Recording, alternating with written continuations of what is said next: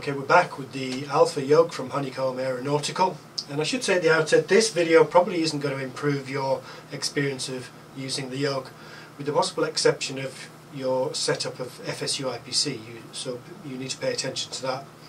The other thing is, I'm not going to try and talk you out of buying a Honeycomb yoke. I think this is a great yoke, and if you're upgrading from one of the, I suppose, low-end yokes, it's still a fantastic upgrade, and this is going to serve you very well. But it has dead zones, which is something that surprised a lot of people, and nobody really knows why it has dead zones. So I thought it would just be interesting to think a little bit about what we know and what we can speculate along those lines. And it's just interesting when these things get talked about and debated. You know, when you poke around and start to think about it, things are really never quite as straightforward as you imagine. So I thought that was interesting, and here we are, we're going to talk about this. So right away, in terms of things being less straightforward than you imagine, if you have a critical eye and you watched my original Honeycomb Alpha Yoke review carefully, there were a couple of things you could have jumped on. One thing in particular is the reliance on, demonstrating the dead zones. I was showing the movement of the physical yoke alongside the movement of the virtual cockpit yoke.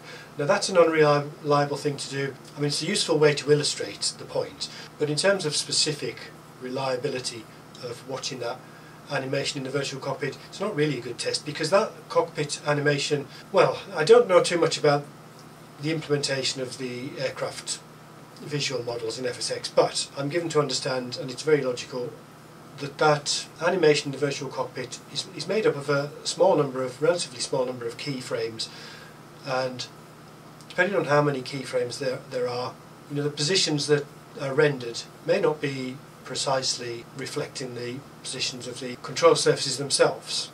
Now you can go and look at the control surfaces themselves by looking at the external view, but the same thing really applies. At the end of the day, that's an animation you're watching that somewhat faithfully mimics the movements of the controls, but there'll be a limited number of keyframes, so the resolution of that animation may not be first of all, it may not be a completely accurate guide in terms of the degree of precision that you can read into what you actually see on the screen. But also, again, there's no reason why that visual representation of the control surfaces can be reliably assumed to follow the position of the control surfaces in the actual, the internal programmatic workings of the aircraft simulation. So we can go on and delve deeper. We can look at the actual variables inside of FSX, or prepared in this case, and examine the positions of the control surfaces more reliably. I mean, we can compare them with what we see on the screen, and of course we could compare them with what we see in the visual animation of the control surfaces and indeed the control column in the virtual cockpit. But importantly, we can rely on those numbers as an accurate reflection of what the aircraft model is being asked to do as a consequence of the position of the physical yoke. And you can look at those internal variables. There's probably a number of ways of monitoring those, but I use a free program called AFSD, which allows access, I think, to a comprehensive set of the internal FSX and prepared variables. So that's the first thing that you could have looked at in my original video and criticised. Perhaps I should have been looking at the AFSD values. But no matter, despite the granularity, if you like, or the presumed granularity of that animation of the yoke in the virtual cockpit, for the purposes of demonstration, we were still clearly getting a pause while we were passing through the centre. Now, the second thing you might have criticised in my original review video was where I was demonstrating the dead zone by looking at the FSU IPC output values. Now, the keen-eyed observer will note that those FSU IPC values were changing in increments of, well, approximately 256. And given that the FSU IPC values are scaled in a range from minus 16k to plus 16k, so a total range of 32k, that means if you do the arithmetic, we were only going to sense 128 independent positions of the yoke. Now that's significant because it's not very many. 127 is 2 to the power of 7, which means we're effectively sampling a 7-bit data value from the yoke. Now that's really low. And now I had presumed, again, something I said in my original video has become a little bit clearer, When we were looking at the Windows calibration screen, I noted that the values were changing between 0 and 255, and I had concluded that that's because Windows in that screen was scaling down the actual data values from the yoke. In fact, Windows doesn't do that. The yoke, it has now become clear, supplies 8-bit data, which means it's somewhere inside this box it has potentiometers that are sampled with an analog to digital converter with a resolution of 8 bits. Now I know that because Nicky Repenning said that in a, well, I'm presuming this is reliable. I mean, Nicky said this in an interview, but actually what he said was slightly curious. I'm sure he knows what he's talking about, but the way he expressed that was, he said we have in this yoke high-end 8-bit potentiometers. Now, you know, potentiometers are analog devices. They don't have bits associated with them. The number of bits is the sample size introduced by the analog to digital converter. Now, so I'm not really sure what to make of that, but the best info that we have to date is that this yoke supplies 8-bit analog data, which means we should be able to sense 256 different yoke positions. Now, the reason we were only seeing 127 positions in FSU IPC is down to how you set it up and how it's set up by default, so we'll dive into that in just a minute. But one thing that becomes clear when you start to poke around with these different ways of investigating this kind of problem is that there are many different ways to look at what's going on inside the yoke and inside the SIM in terms of numerical values, the data being passed backwards and forwards, and depending on which tool you use, you know, you may draw different and perhaps incorrect conclusions about what you see. I mean, to date we've seen various ways of looking at the data. We've seen the Windows game controller calibration screen, we've seen FSU IPC, we've seen AFSD, we've seen the visual representations of the control column in the virtual cockpit, we've seen the visual representation of the control surfaces themselves in the external model. The gold standard for looking at your joystick values is a thing called DI view, which has been around for ages. It's a program that's, I think, supplied by Logitech, and you know what's kind of notable about these things is they display the data on different scales. So DI view shows the data on a scale from, I think, plus 64K to minus 64K, so that's a huge range of data, and of course that means that's a very, very precise scale, and indeed it's much more precise than many of the devices you plug into Windows. So this device we're presuming supplies 8-bit data, so that's 256 positions. By way of contrast, a standard joystick controller would be a 10-bit controller. Some of the higher end ones, I think certainly the MFG crosswind pedals, have a 12-bit controller. So the crosswind pedals can sample 4096 separate positions. But when you look at the crosswind pedals or the Honeycomb Yoke or the Yoko Yoke in DI view, you're seeing those data values scaled onto a 64K scale. So the values that you see there are not raw data values supplied by the device. You have to be careful about interpreting the specifics of what you see. So again, if we looked at this in DI view as we rotated the yoke, although those numbers look very precise, we're going to see that they don't vary smoothly. They'll vary in steps, if you like, and the size of the step depends on the particular data range. We'll see that when we look at FSU IPC in a minute. I've got aileron and I've got elevator on the alpha yoke. If we go to the joystick calibration screen, we can watch those values. I've already calibrated this, so we've got 0 in the center, no null zone set here. Look at the ailerons here. Now you see those values go from minus 16K to plus 16K. Again, that's scaled. Don't forget this joystick device is only inputting an 8-bit value, so that's a much higher resolution value. That's a 15-bit value. Now that's pertinent. If we go back to the Axis assignment screen, we have a value here called delta. If I just rescan and make sure I'm looking at the ailerons, delta is 256. That is the smallest change in value that FSU IPC is going to report to the sim. Now in principle, FSU IPC can distinguish between 32,768 different positions of the yoke. Now, of course, depending on your input device, we may or may not get that precision.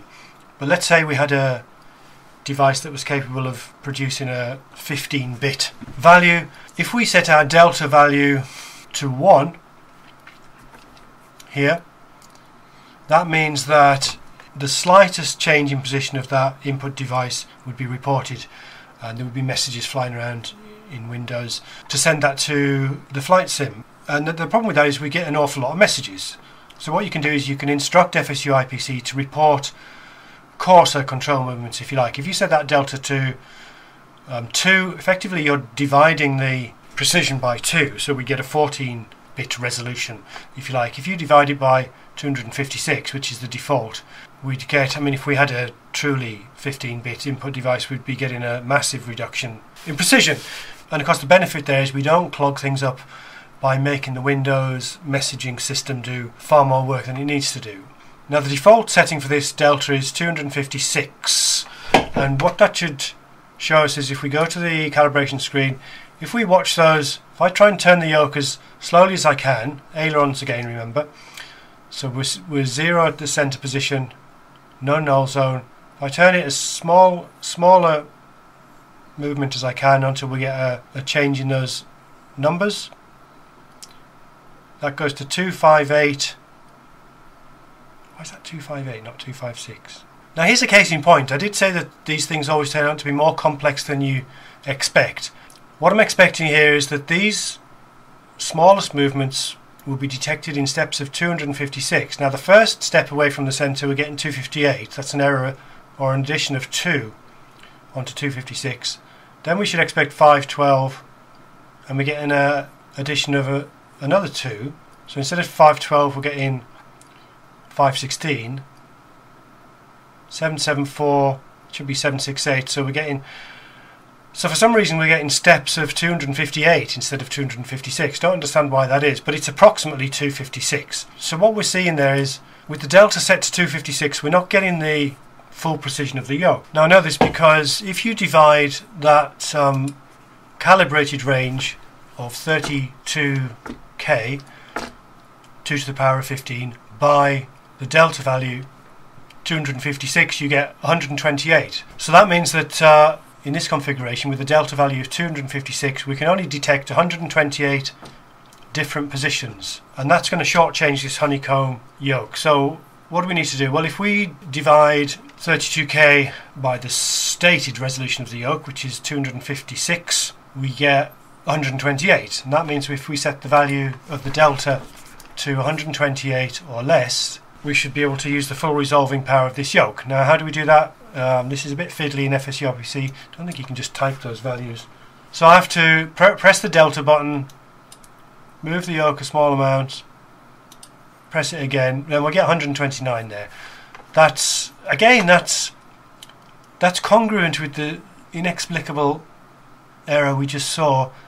I would have expected that to be 128, the smallest detectable value, and for some reason it's 129. I don't know why that is, but if we go to joystick calibration and move the yoke in small steps now, we should see steps of 128, or in fact 129.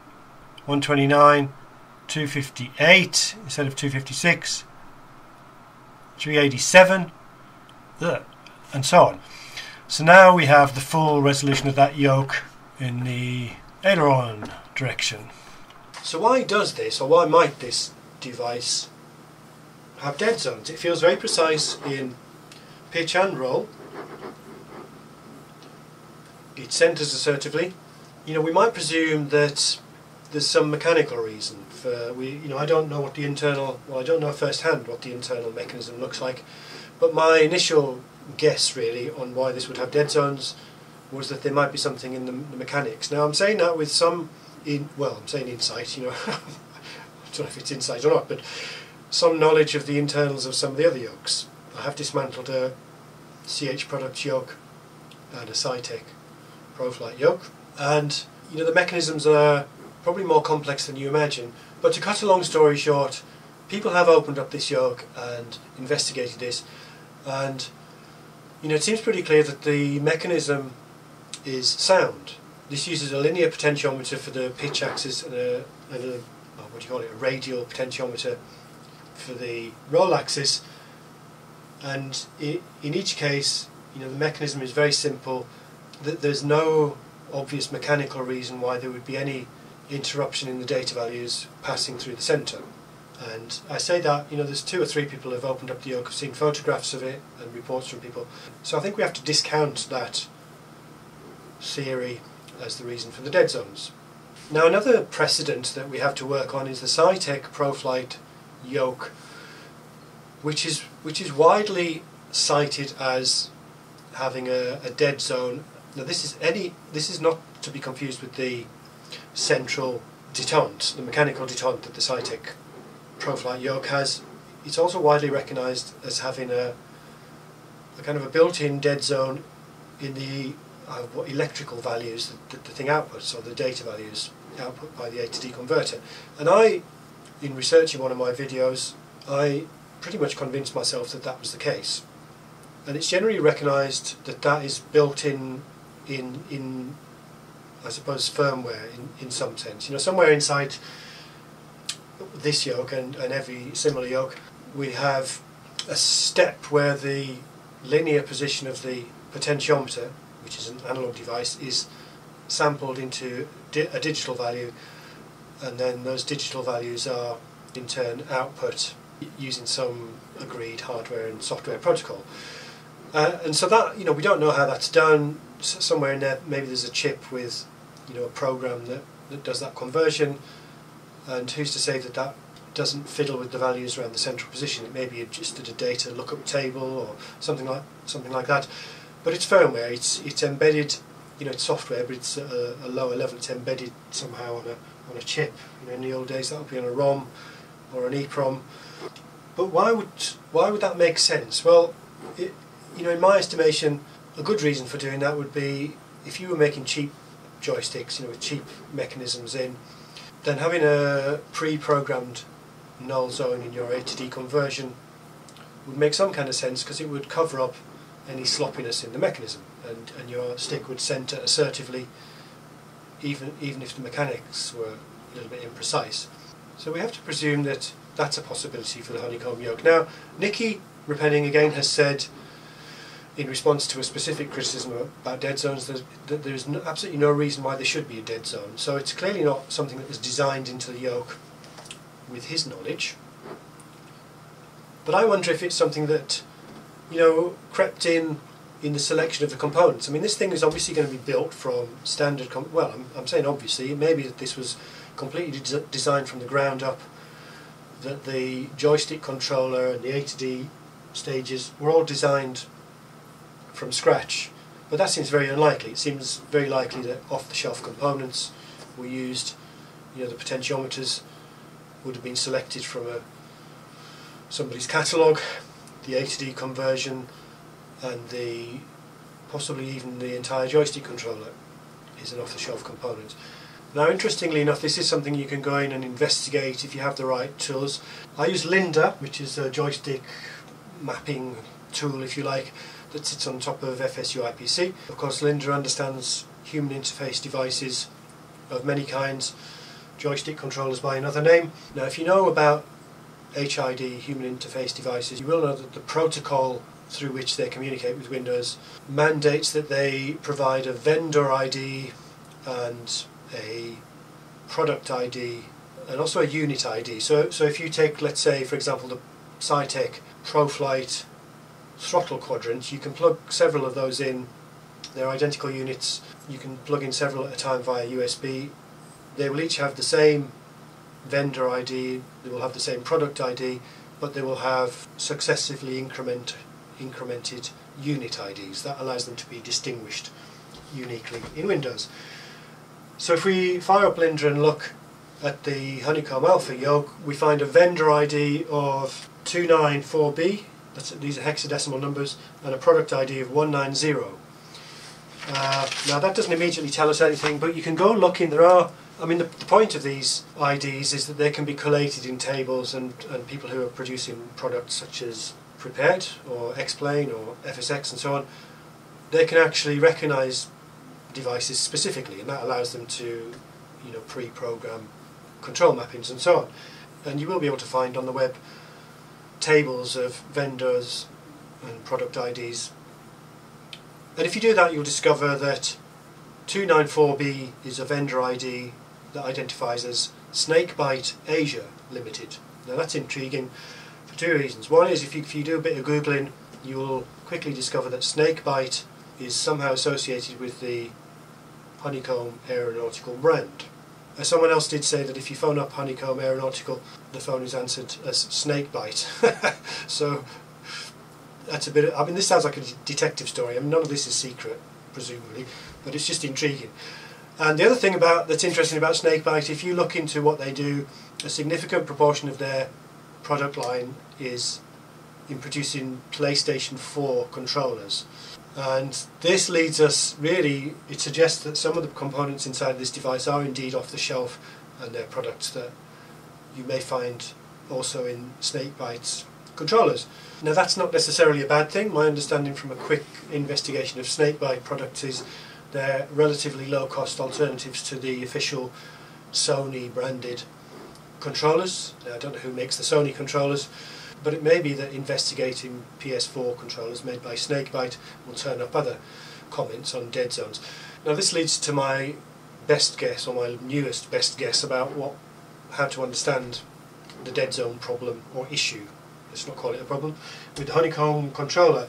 And that is, this comes back to something I mentioned in my original review video as well. This thing about the interplay between the long travel of the Honeycomb Yoke and the design of things like FSX and P3D, which were created for short travel devices. Now, thinking about PS4 controller, this is a PS3 controller, but same deal. You know, these analog joysticks have got very short throw. They're very small, so they're short handle, but also short throw. You know, that's probably not even 45 degrees, that's probably like a 30 degree side to side, so total 60 degree throw, and very short. And you know, it seems to be, thinking through the mechanics of that, having a, let's imagine we had the same controller in this device and in this device, and there's a dead zone in the axis left to right. That dead zone is going to be much less obtrusive on such a short throw device, and indeed the size of that dead zone, presuming it is engineered in there deliberately, is chosen to match the scale of the mechanical throw of this joystick. If we take that same device, put it into something like this, with a massively different throw, we're going to amplify that dead zone. And my hunch is that's what's happened here. You know, at some stage of the development of this yoke, somebody's taken a joystick controller off the shelf without making changes to it, and an unintended consequence of that is that dead zone has become very large and noticeable. Now I could be completely wrong about this, and you know, it seems more likely that someone has done that with a little bit of forethought, perhaps reprogrammed that dead zone to be on a different scale, but you know, maybe that hasn't yet been refined to precisely match the capabilities of this yoke. So there you go, that's my theory for what it's worth. I'm sure we're going to see a lot more talk about this, and possibly some explanation will emerge. But the good news is, if this is a firmware issue, I mean, it depends really how the firmware is managed. There should be a way to flash a new version of that firmware onto the yoke without even taking it off your desk. I mean, the worst case scenario would be that that's not flashable, it's in a chip that's soldered onto the board, and the only way to fix it would be to take the chip off the board and replace it, or more likely throw the board away. We've got to presume that's not going to be how it is. So in due course we may find that there's a simple software updatable solution to the dead zone issue. But for now, that's just a whole bunch of interesting things to think about, and at the end of the day it's not really getting in the way of flying this yoke around.